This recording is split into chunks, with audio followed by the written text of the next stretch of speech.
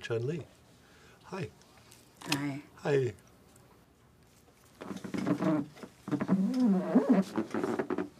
I have to say this is a welcome break for me. I've been seeing just a bunch of burly, kind of gross, sweaty, gross men all day. It's just kind of like someone opened a window in the attic and there's flowers, like a floral.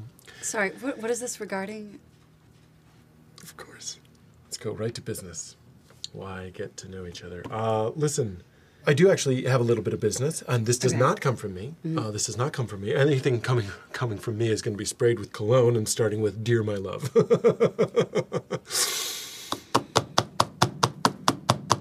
Some of the people watching the fights think you're dressed provocative. They think you're dressed too provocative. Provocative? How? Some people, again, not me, are saying that you look like you're the hostess at a slutty Benihana. Somebody else said that you look like a milkmaid that works at Hot Topic. And a third man from Bloomington, Indiana, says you look like a sea skank. What? You look like a sea skank. Again, I could not disagree more. And if I do agree, it's in the good way. All right, well, this is a big double standard because Zangief, he fights with boots and a Speedo on. But Zangief's special move is not flipping upside down, opening his legs, and spinning for everybody to see your business. You mean my spinning bird kick? Yeah, I just had it down as the making teenage boys horny kick. It's a Kenpo move. It brings honor to the tournament. Brings boner to the tournament? No, honor. Boner? No, I said honor. Make more sense if you said boner. I'm just saying the only way it could be more inappropriate is if your tights were pink and you painted a labia on your crotch. What? Don't get me wrong, I love it.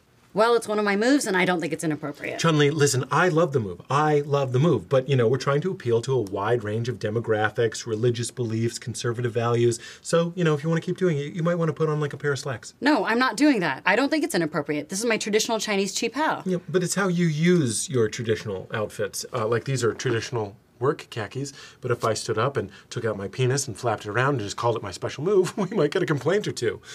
Maybe not from you. Maybe that's something you'd like to arrange. No, that's not.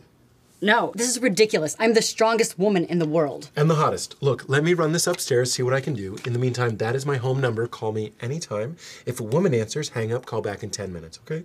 By the way, I love your buns. What? Your buns. I love your buns. I also love your candy ass. I'm so sorry. Okay. Wait, one more. Just so you know, anytime, what I'm trying to say, the headline of this whole interaction is, I am down for some fun in the Chun. Wow. Wow.